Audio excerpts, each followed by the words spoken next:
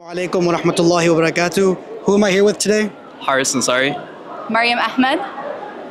How has your icna-con experience been so far? Alhamdulillah, wonderful. It's good to see friends and family. Best year ever. What does icna-con mean to you? It means togetherness, unity, seeing people you haven't seen every year. It's a chance to see friends and family and see the scale of the impact of the work that we do. Alhamdulillah.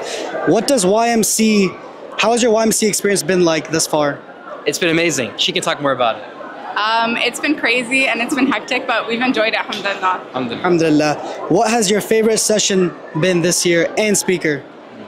The one that's about to come up, Sheikh Omar Suleiman.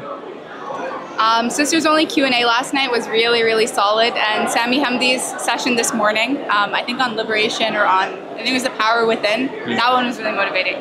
Alhamdulillah. I don't think you'll be able to get into this session. It's packed and they shut it down. But my last question to both of you is, will you be back next year? Absolutely, 100% inshallah.